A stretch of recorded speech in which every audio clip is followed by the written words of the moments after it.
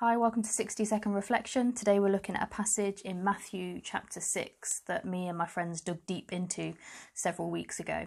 It says, "Don't store up treasures here on earth where moths eat them and rust destroys them, and where thieves break in and steal.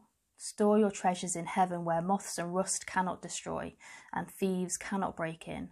Wherever your treasure is, there the desires of your heart will be also."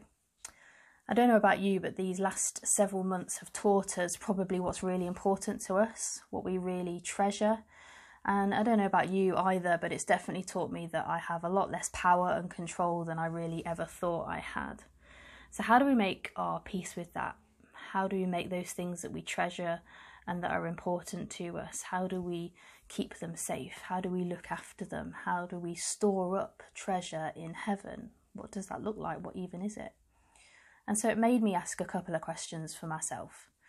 What am I called maybe to hold on tightly to? And what maybe am I called to loosen my grip on?